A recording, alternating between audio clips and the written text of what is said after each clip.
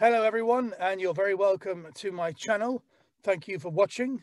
This video is all about how to get started in VoiceOver from absolute scratch in 2021. Now, we are in lockdown, of course, so some of you might be looking for a different way to work from home, to make some extra income. Perhaps you want to do it as a side gig or a hobby, but it will and can and will make you money. It might take a little bit of time, of course, but this hopefully will speed up the process for you. So the most important thing, first of all, is that you can speak and you can read. If you have those two things, it's the perfect way and the best way to start. Of course, people say to me, it's easy for me because I can do many accents, but that's not always the case. Everyone has an accent. Everyone can speak. So it could be, for example, American or an English or a Russian or Spanish or French or Irish or whatever. But there's a need for everything everywhere. And there's always a need for a voiceover. So let's get started on what you will need. First of all, of course, you'll need a laptop or a PC, which I'm sure you already have. And the next thing you'll need is audio software, recording audio software to record your voiceovers. Now, you may already have some of these, so I'm just going to name them anyway. There's Reaper, there's Adobe Audition, Studio One, for example. These are not free, but you know, if you have them, then well and good. What is really budget friendly, absolutely free, and a great way to get started in to the business, an entry level recording format, is Audacity. Audacity is a free and easy to use audio editor and recorder. You can download it on Mac, on Windows, etc., on all the things. Basically, I'm not sure of the rest of them, but definitely Audacity is the way to go. What I'm going to do now is I'm just going to show you what I mean by Audacity. So just bear with me here, folks, for 1 minute. Okay, here we go. Yes, as you can see, this is Audacity, free to download. And I think it's the best way to start. I really do. I think it's the best option for sure. So you can just download it. And if you haven't already got it, just download it. And it's a great way to start. Now, I'm just going to quickly show you what it looks like when you have it downloaded. Okay, bear with me again. So here we go. As you can see, this is Audacity. Pretty simple, record, stop, etc. I've actually made another video, a tutorial on my channel on how to master the audio and how to cut out you know, breaths and sounds and different things like that. So I think that's the best way to get started. Without doubt, Audacity is the way to go. And I mean, I've used Audacity for a long time, starting off, and I've got lots of work using Audacity. I've been on TV, my voice has, on video games using Audacity. So I think it's the best way to go to start off. And of course, it's free. And of course, if you have the other ones that I mentioned, the Reaper and the Adobe and Studio One, feel free to use those as well. Okay, the next thing you'll need is a microphone. You'll need some headphones, and you'll need an interface. Okay. Now, basically, an interface is a little box that connects the microphone to your PC or laptop. It's a middleman that can control the gain and control the monitor, how you hear. It sounds a little bit complicated, but it's actually not. And I'll explain why in a few minutes. Now, let's speak about budget. Okay, so you might not have a lot to spend. You might have some money to spend to invest in your business starting off. Secondhand might also be an option. You know, voice artists are very careful people and they look after their equipment. A lot of times they'll upgrade. So they'll sell or exchange or possibly sell their old equipment, which should be in pretty good condition. But of course, you know, that you don't have the option then of going back to the shop with a receipt if it's not working. So if you can afford to buy new, then I'd buy new. There is an option also, I'm sure you can, wherever you are, if it's Craigslist or whatever, you can find some secondhand gear, no problem at all. But you will need a microphone, an interface, and some headphones, and of course a laptop and Audacity. So we've covered this so far. There is a really good Facebook page called, I think it's VO Gear Exchange, where voice artists and voice actors basically sell or exchange their old gear. Now, I'm going to show you what not to do, and this is the first thing I did. So I started off and I bought this thing for about 15 euros online, because I thought, you know, I'm going to take a gamble at this thing. I don't want to invest much. So I bought this thing here, right, from one of those websites. They probably sell them on Amazon as well. I think I bought it from a Chinese website, but basically it's absolutely useless, and I wouldn't recommend it at all. Now, like I said, you will need these things. You'll need a headphones, a microphone, and an interface.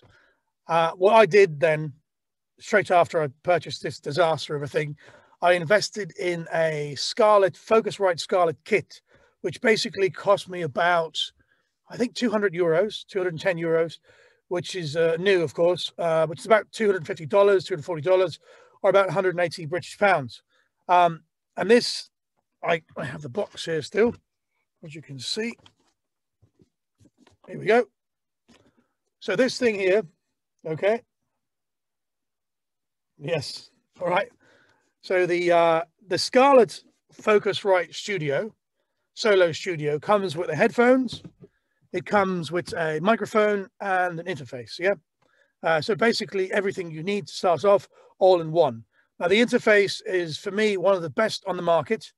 I still use it today. It's my main interface, and it's absolutely brilliant. I have since upgraded from my microphone, but the microphone that I got with the Scarlett, I've voiced TV commercials. I've been, you know, on radio. I've done a couple of video games, also lots of voiceovers with that microphone. You will need a boom arm. See if I can show you here. So basically it's the arm, mechanical arm. I might have one here actually, an extra one. Yes, I do. So you'll need a boom arm, probably need a boom arm. A boom arm basically is this thing here, and it just connects your, put it to a table or a desk, and your microphone then becomes very flexible to move to exactly where you want it. So it costs about 15, 20 euros on Amazon. Also, this is really important. This is called a pop filter. And a pop filter goes in front. You can see it here in front of the microphone. Also, you can get them for about 10 euros, which again could be $12, $15 on Amazon or wherever. And what they do is they block out a lot of the noise, and they should stop the plodding. So the Peter Pan went to Poland, the P's, things like that. The pop filter should stop those P sounds going into your audio. Of course, you know, there are plenty of other microphones and plenty of other interfaces and lots of other places that, you know, you can buy all this equipment. This is just a recommendation of what I did, and I think it's a really good way to get started. So I'm just going to give you a quick look at the Focusrite Scarlett. Bear with me just for a second. And here we are. I've actually found it on Amazon. It's on offer at the minute, $219. And of course, it was, I think, $270. So this is what I use starting off, and it has absolutely everything. And the most beautiful thing about it is, of course, that once you download Audacity and you connect the interface with a USB cable to your laptop or your PC, automatically it shows up. So there's no need to download programs or do any of that kind of stuff at all.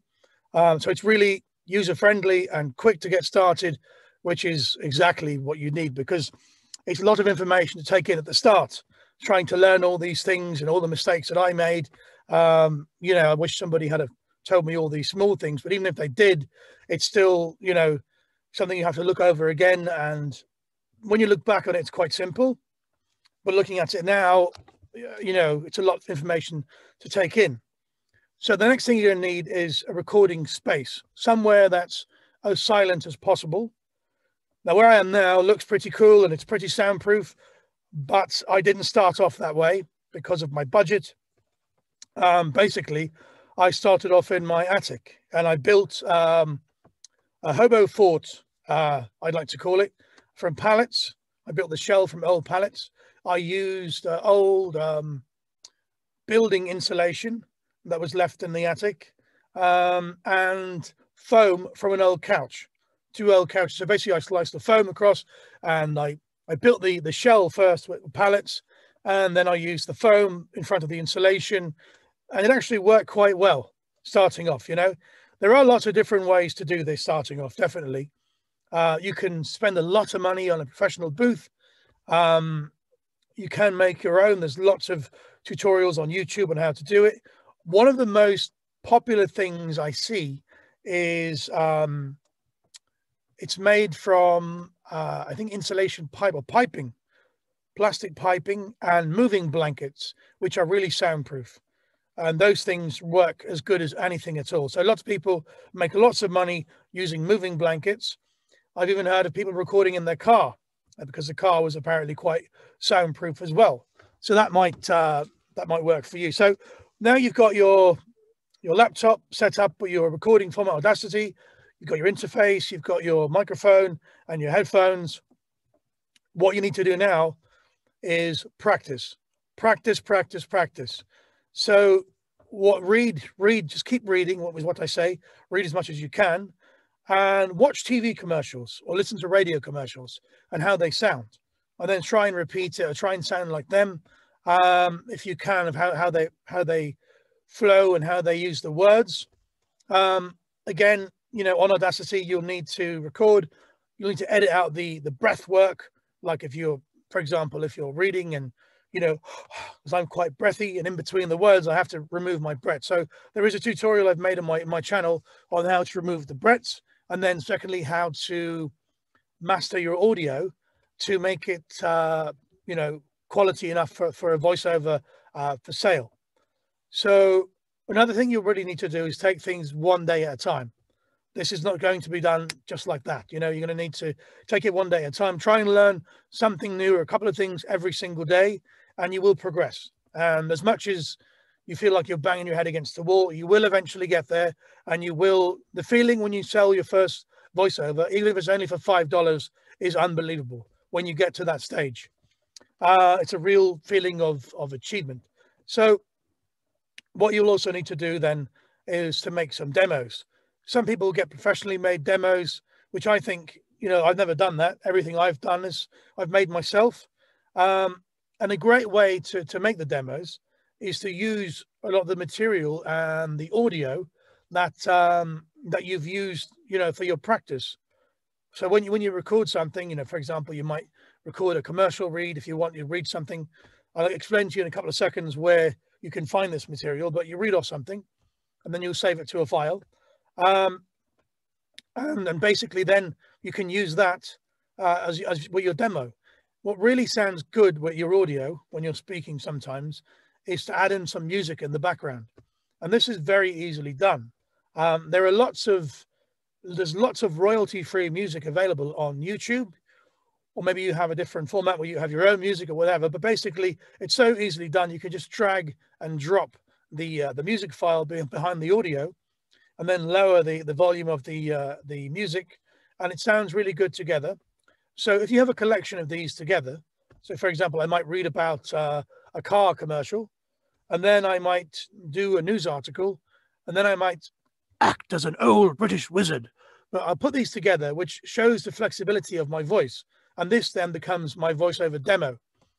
When you join these sites, and I'll speak about the sites in a second, you can look at what other people are doing. You know, they have a lot of reviews, professional voice actors that have a lot of, you know, they've been there for years. Have a listen to what they're doing, have a look at their profiles, and I won't say copy exactly, but you'll get a general idea of what you should be close to be successful and to make some money. But the next step will be the sites that you join. You can of course go through an agent, which costs a lot of money, but he might get you a lot of work, or he might not. I know people who've been very successful with agents and people who haven't been successful at all. I think starting off though, the best thing to do is to go your own way. Maybe if you're more a customer, more versed down the line, you can hire an agent. Now, there's two types of sites you can join for voiceover. There is pay to play, which basically are the sites that you pay money and they give you, jobs to audition for. Or there's free sites that are free to play. First of all, I'll go quickly to the sites that are pay to play. Voices.com is very popular, but it's about $500 for the year. They had an offer for Christmas, or I think it was Black Friday, where it was like $300.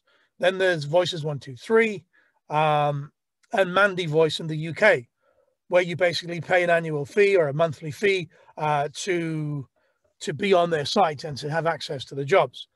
Now, for me, one of the best places to go is the free to play, which sounds great because it's free, right? But you can make a lot of money on free to play. There's a lot of work available there. And depending on, you're starting off, a good way to get audition material and to start off a voice acting in particular, is the Casting Call Club. Now, I've also made a video on my channel, how to audition for the Casting Call Club, which shows you exactly from start to finish how to record the audio, how to submit it, and how to look for the jobs that suit you on Casting Call Club. This is free completely. They have jobs for a lot of free work, which you probably don't want to do, but it's a good way to start off. They have work that, you can end up in a cartoon. I've been in a cartoon from Casting Call Club. They do video games, all sorts of things, and different prices, different rates, but it's free and it's very user-friendly. And one of the beautiful things about Casting Call Club, because of the variety of different jobs that you'll probably do there or audition for, it'll give you great material for your demo. So when you do make your demo, you might do a character voice demo, and you can use some of the old stuff that you've made from Casting Call Club. Then there are a lot more, of course. There are, there's 5squid.com, which is based in the UK. I've also made a YouTube tutorial on my channel, how to audition for jobs and how to get work on 5squid.com. Just have a look at my YouTube channel. And by the way, if you can, hit the subscribe button as well, please, so you'll get more updates when I make more videos. Thank you. So 5squid.com, then we have Fiverr.com, Upwork.com, People Per Hour. There's lots of them. What I'm going to do is I'm going to leave a link to all these sites, or put them in the comment section so you can see them then. Of course, basically that's covered a lot of what you need to do to get starting off. And it might seem like a lot of information, but if you take it one day at a time, you will get there. And don't give up and keep the dream alive, because I basically myself was going for a couple of months before I really got, I think it was 2 months before I got actually paid for my first voiceover. It wasn't a lot, but it was the happiest day of my life at the time, as you can imagine, because you put the effort in, and when you actually, see the order coming in and you get paid for it, and reviews are really important as well. So when you do get started on these sites, it's good to charge less at the start, because basically you're up against people who are, voicing for years, and they have loads of reviews. So as in everything these days, you'll need reviews to get lots of reviews and lots of work. Lower the price, like for example on Fiverr or 5squid, you might do it for £5, or Upwork. Do lots of work for less money, but then you'll get the reviews, and once the reviews build up, you can up your price. Okay, so I think we've covered a lot now, and if you've any questions, put them in the comment section at all. I'll do my best to answer them. If I've done something wrong or said something wrong, because I'm nowhere near an expert, of course, I'm very much a novice in this game also, please put them in the comment section and let me know. And as always, best of luck, folks. Try, keep trying, don't give up, and happy voiceover. Hey, you. Yeah, I'm talking to you. If you're looking for a voice actor, you came to the right place, my friend. Don't forget to like and subscribe to my channel. Otherwise, you're going to end up with the Gambino crew and sleeping with the fishes. Capiche?